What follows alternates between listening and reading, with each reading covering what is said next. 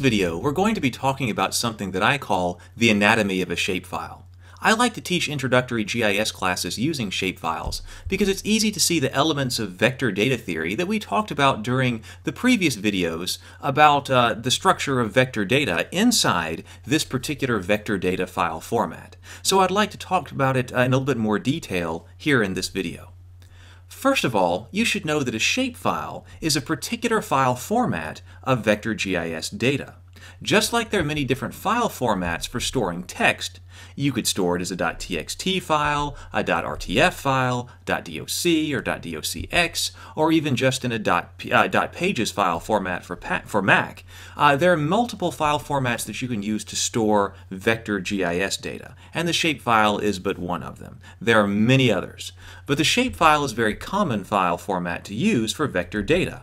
Originally, it was developed by Esri, and although they currently maintain its standards, and it's not quite an open format, it's not technically an open file format, they do provide lots of documentation for the shapefile, and there are lots of different software packages which can both read and write shapefiles.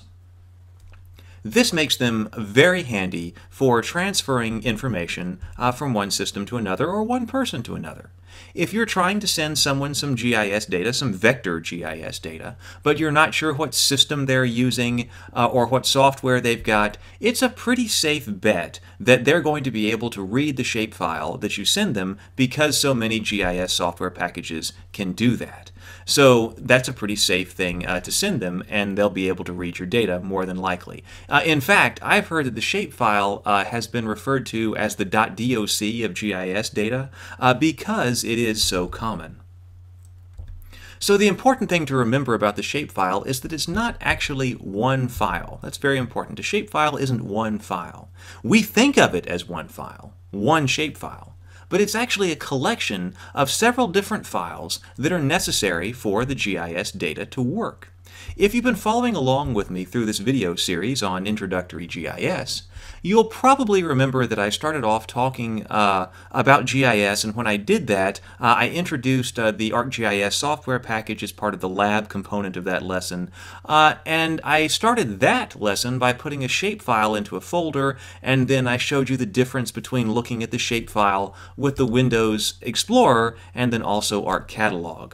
So a GIS data management system is specifically designed, obviously, for GIS data. So when you're looking at a shapefile with Windows Explorer, you're using something that's not designed to understand GIS data. If you haven't tried that out on your own system and compared the two, looking at a shapefile using ArcGIS, ArcCatalog, designed to look at those kinds of data files, and then also through Windows Explorer, then I highly recommend that you do that so that you can see the difference between a single shapefile as ArcCatalog understands it, and most GIS data would understand it, and all of the collection of files as Windows Explorer understands a shapefile. Because what you're going to find out is that if you put that single shapefile into that file folder, and then you look at the shapefile in both, you're going to see that little green shapefile emblem sitting in ArcCatalog, that green icon that's emblematic of one shapefile, one sitting there. But then when you go to Windows Explorer and you open up that same file folder, you're not going to see that one file. You're going to see lots of different files that all have the same name, the name of the shapefile, but that also have all different file extensions. And that's what I mean when I say the shapefile is actually multiple files. And it also emphasizes again that point about why it's so important to use GIS data management software, dedicated GIS management software, whenever you need to manage your GIS data, and you don't try to do that through Windows Explorer. Because if we try to copy the shapefile using Windows Explorer, you have to be certain to copy all of those component files of the shapefile, otherwise you're going to end up corrupting your data. If you copy and paste shapefiles in ArcCatalog, for instance, the system takes care of making sure that all of the component files of the shapefile move with you and go where you want them to go. I had students who've tried to manage their GIS data through Windows Explorer, and inevitably they end up shredding all of their data. They end up corrupting all of their shapefiles. I once had a student who had component files of his data, of his shapefiles, on his home computer. Others were sitting on the lab computer. I think others were on his office computer, and there were others that were on his thumb drive. And he couldn't figure out why his data wasn't working anymore. He had to start over because we couldn't find all of the parts of those shapefiles to reassemble them. You can reassemble a shapefile by putting all of their component parts back inside a single file folder, but that's only if you can find them all.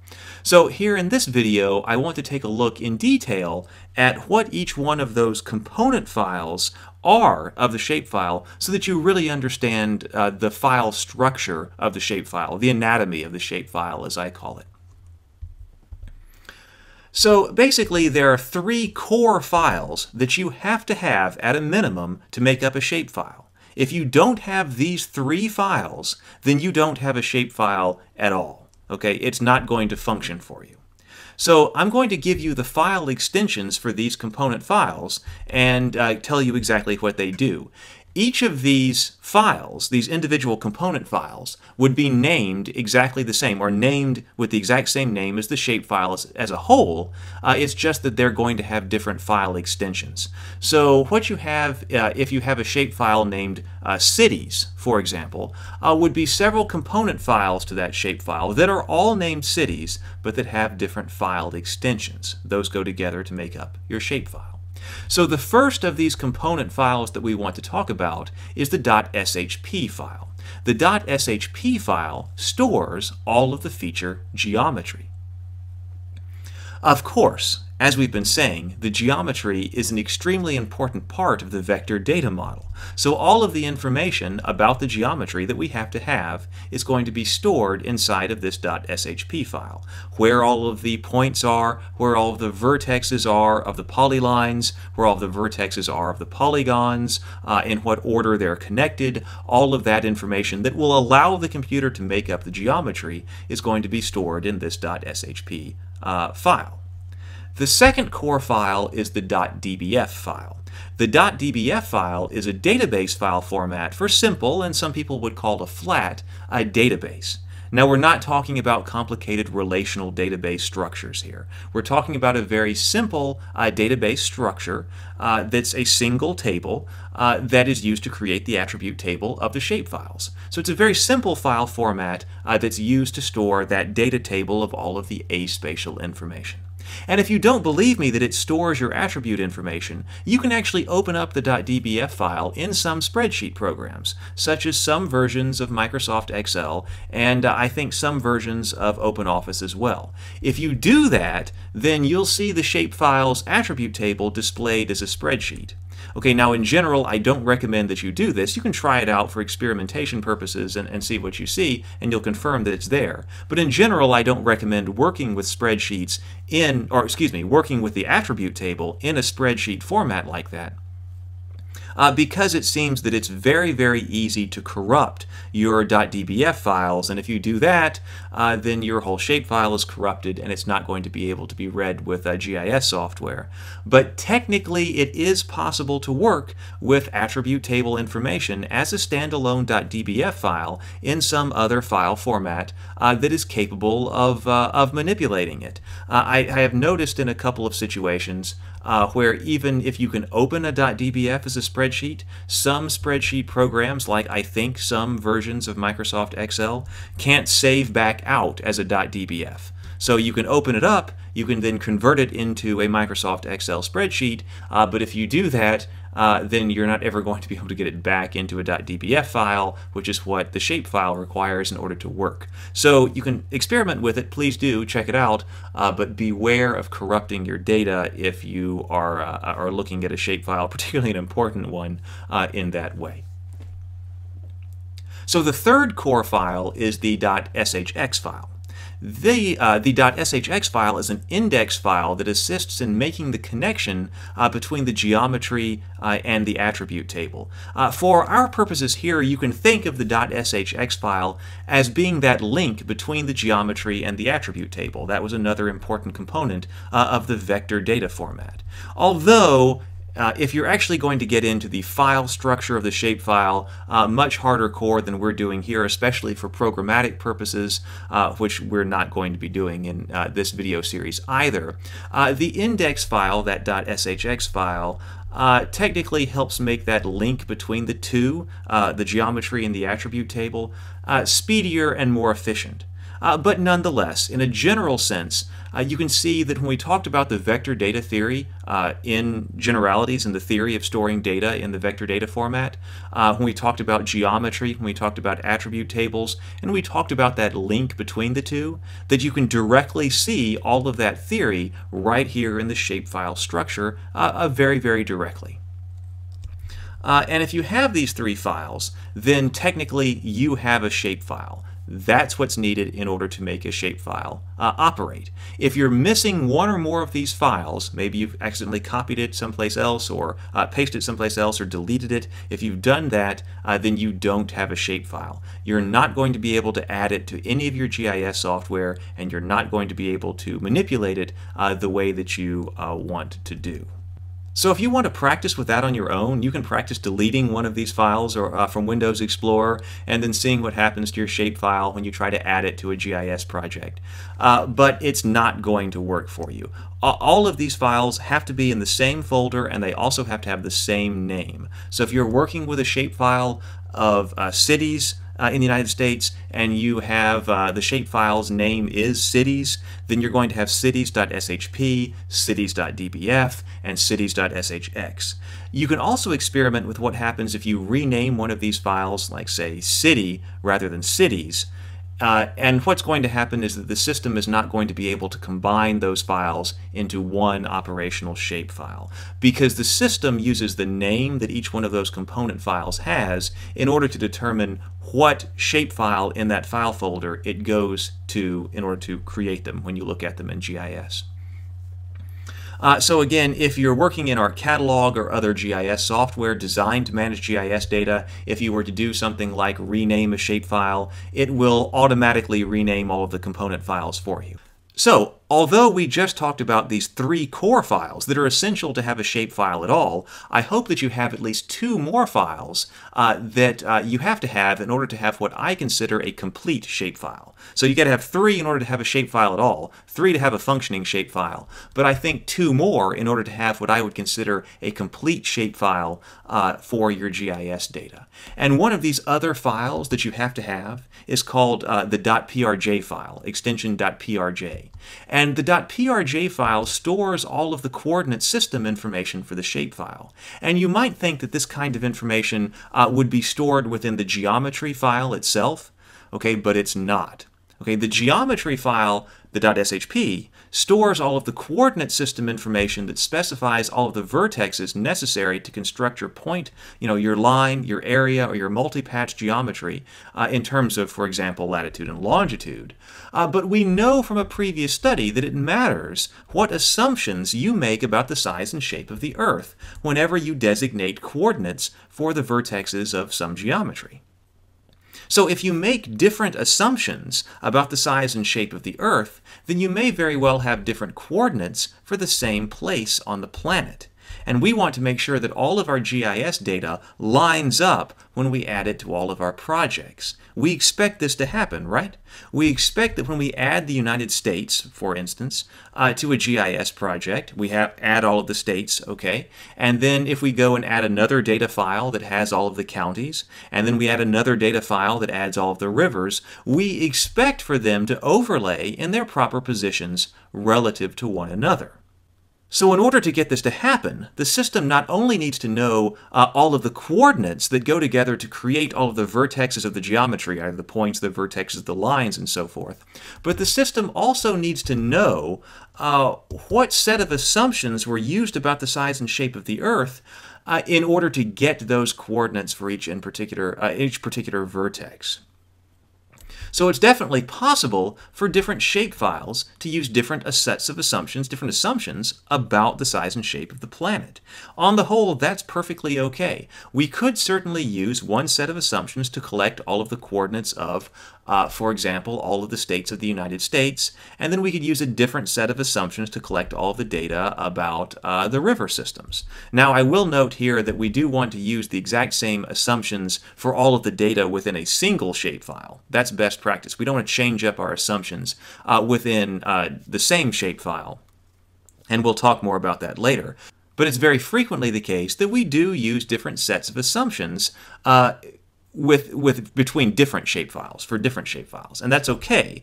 The computer will be able to handle that, and will still be able to properly align all of the data, so long as the information about which set of assumptions were used is communicated to the computer system. All of that information about those assumptions is held in the .prj file. So if you don't have that file, the computer won't know what coordinates to place where for all of the geometry. It's got these coordinates, but it won't know the assumptions that were made about the size and shape of the Earth in order to get that data to align with other data files, which may well be using different assumptions. That's fine, but in order to get them to align correctly, the computer has to make its adjustments, and so it has to know which set of assumptions were used. Therefore, that's why I say that in order to have a complete shapefile, okay, you need to have a .prj file with your shapefile. By the way, it seems like I used to have a lot more trouble with shapefiles not having their .prj files than I do today. When I was an undergraduate and we were still working with a lot of U.S. Census data that wasn't really designed to be GIS data, but had been pressed into use for GIS anyway, it seems like it was very common for those files to not have .prj files because they weren't designed as GIS data in the beginning. So that caused a lot of problems, especially as further data sets were created based on those files, and so that they're legacy files inside other data sets. They wouldn't have the .prj file either, and this created a lot of problems. But fortunately, when I'm downloading data today, I don't typically find that I have that problem quite as much, so that's really good. But still, as a general note, when I was in a situation when I didn't have a .prj file with one of my shapefiles, I used to think that in the event that was the case, I could figure out what set of assumptions that data file was using if I looked really, really hard at the geometry. You know, maybe there was some way that I could figure out what coordinate system had been used if I very closely examined the data file. This is not true. If you don't know the coordinate system that was used to collect the data, then there's really no way to make that determination just by examining the data. And if you think about it, if I broke that shapefile's geometry, all of those vertexes, down into a table that just had the latitude and longitude of all the vertexes in the file, and then I ask you to determine what assumptions were made about the shape and size of the planet when those measurements were taken, it wouldn't be possible. You wouldn't be able to give me that information. Therefore, for the same reason, if you don't have, if you do have a shapefile, but you don't have that .prj file, then the only thing that you can do in order to determine what coordinate system is being used is to try to talk to the people who created the file and get them to tell you what coordinate system was used. Or maybe you can find, I hope you can find this information in the metadata or in other reference material that describes the data set. And if you don't have that, then you're out of luck. If you can find that information, or you can get the people who created the data set to tell you what set of assumptions was used, then you can add a .prj file to a shapefile if it doesn't have one. If you know, you can go and specify it and create it. Okay, so the fifth file that you need to have in order to have what I consider a complete shapefile is a .shp.xml. Okay, so .shp.xml. And this file stores all of the metadata about the shapefile. And metadata is data about data. And it's absolutely essential to a data set in order to have metadata created. We're going to talk more about metadata in general in a future video, but this is the file that will tell you, or should tell you, all of the very important information about that file, such as who created the data set. Okay, when was it created? When was the last time that it was updated? What methodology was used to create the data? What do all of the field names in the attribute table mean? Sometimes those are rather cryptic. You want to know what they all mean. Who's responsible for further updates to the data set? When can I expect another update to this data set? What scale was used when the data set was created? What scale is appropriate to use this data set for? Etc., etc., etc., etc. All of this is extremely important information that you want to know about your data sets, regardless of what project you're going to be using it in, but especially if you're going to be using it in any kind of scientific analysis. And it always seems like that if you don't have this information, that's when you really start to miss it. When you realize that, oh, I really do need to know what scale this data set is appropriate for, or I really do need to know when was this last updated? When is it going to be updated again? And all of a sudden, if you don't know that information, it can sometimes make it extremely difficult, and often make it very difficult, sometimes make it just flat out impossible to complete your project, especially with any kind of integrity. So having your metadata is extremely important, and therefore conveniently, the Shapefile format has this way of storing all of the metadata in the XML data format as a component file for the Shapefile.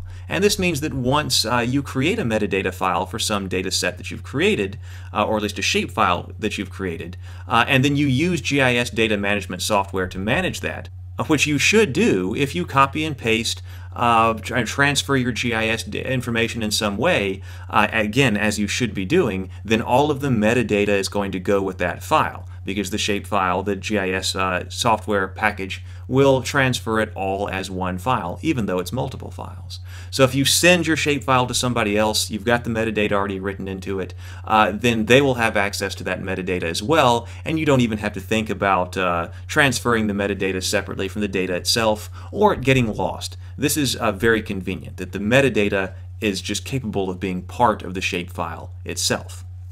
So the metadata for a shapefile is stored in an XML file, and XML stands for the Extensible Markup Language. This is a core web technology and a web standard, and you can learn a lot about XML and its file format online. For the purposes of this course, though, we're not really going to get into the specifics of XML. However, since it is a core web technology and it's used to store metadata in shapefiles, I highly recommend that anyone who's interested in GIS beyond an introductory level become familiar with the XML technical specifications and how to use it, especially if you end up being interested in doing GIS development for the web or for mobile devices. Being familiar with XML to be able to store and transfer data is extremely important. It's a very, very handy thing to know. So I highly recommend your learning at least a little bit about XML if you're interested in GIS beyond anything than the very basics. Okay, so I think that pretty much wraps up what I wanted to say regarding the anatomy of a shapefile. There are some other component files to the shapefile that you will sometimes have. Oftentimes these are automatically generated by software packages when you try to execute certain tasks in order to make other tasks more efficient, or that task more efficient, or able to be executed faster. We can address all of those other component files in a more advanced class, or if we're working programmatically with shapefiles, they may become important. But the files that I've articulated here, the .shp, the .dbf, the .shx, the .prj, and then the XML file, the .shp.xml file, are the 5 core that I think people should be familiar with for the purposes of this class. I think they're the essential files that anyone, even at an introductory level in GIS, needs to be familiar with, and that's why we went over them in this video here. So I hope that you have a much greater understanding now of exactly what the shapefile format is, and understand exactly how the data is stored in it and how that relates to vector data theory. And then I will see you in the next video when we move on.